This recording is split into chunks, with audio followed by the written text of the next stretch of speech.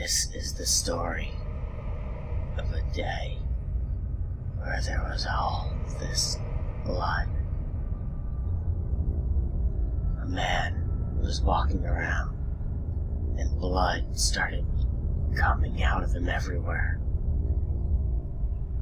There was so much blood that it filled up an elevator. He went to the store and there was just blood all over the place. People were slipping in and they were all grossed out. He tried to go swimming and all of the sharks went nuts and bit everybody. He got chased by all the vampires ever. One time, the blood got a kid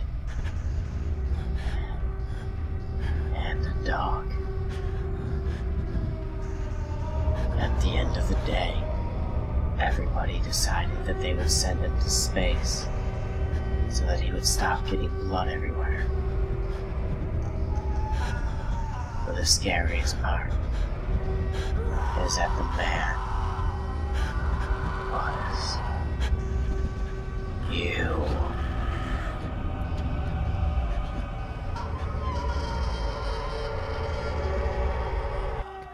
And you forgot that any of this happened.